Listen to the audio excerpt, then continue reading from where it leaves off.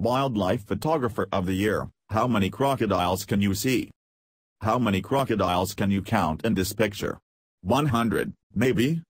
You're forgiven for doing a double take because you don't immediately register that this male gharial croc's back is entirely covered by its young. The image was captured by expert photographer Dhritiman Mukherjee.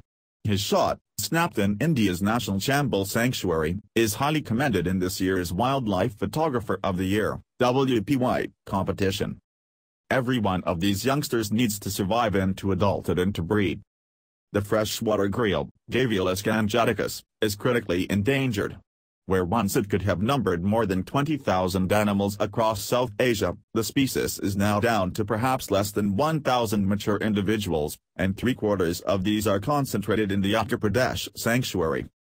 This male had mated with 7 or 8 females, and you can see that it was very much involved, explained Dhritiman. Normally the gharial is quite a shy crocodile compared with the saltwater and marsh crocs.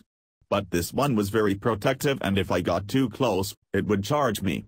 It could be very aggressive, he told BBC News.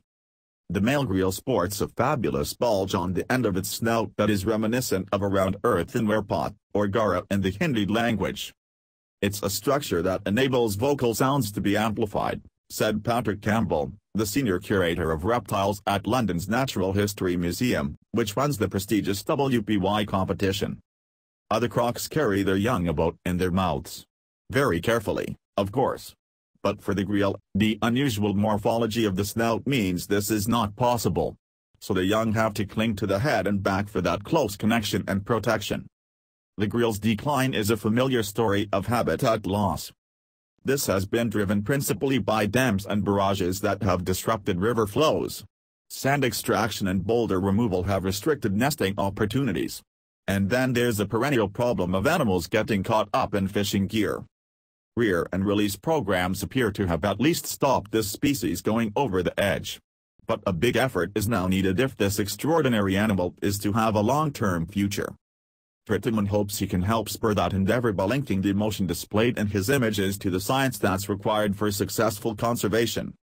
Otherwise, the only place you'll be able to see the gharial will be in museums, as the taxidermy specimens, like those held by the NHM. Dhritiman's picture at the top of this page is highly commended in the behavior, amphibians and reptiles category of WPY.